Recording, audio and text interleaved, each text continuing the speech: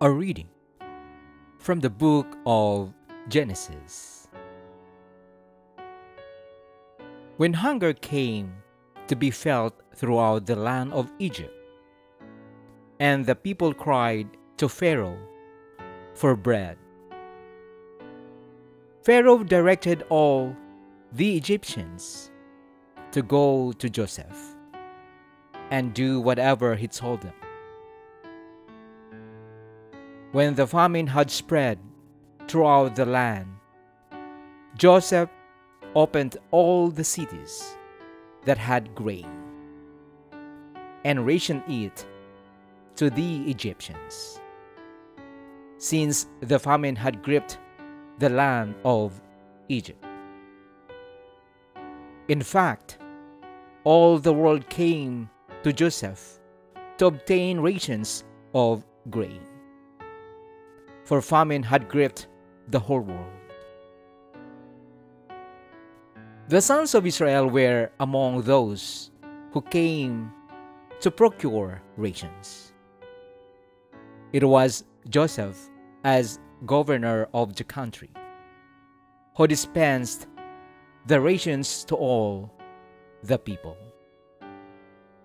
When Joseph's brothers came and knelt down before him, with their faces to the ground, he recognized them as soon as he saw them.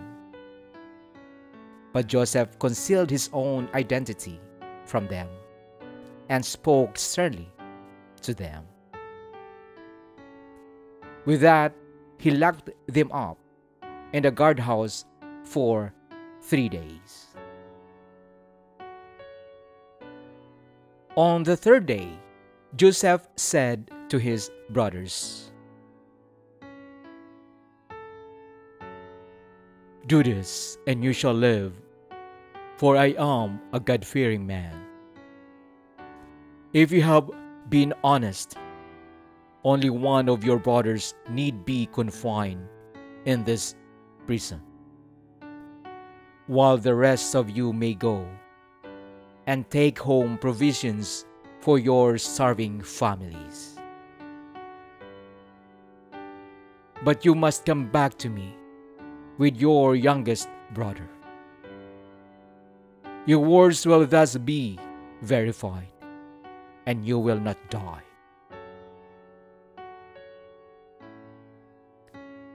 To this they agreed. To one another, however, they said, "Alas, we are being punished because of our brother.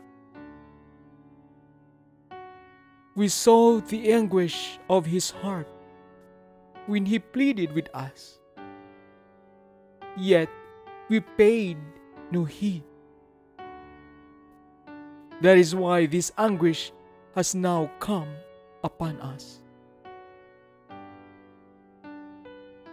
Reuben broke in, "Did I not tell you not to do wrong to the boy? But you would not listen. Now comes the reckoning for his blood."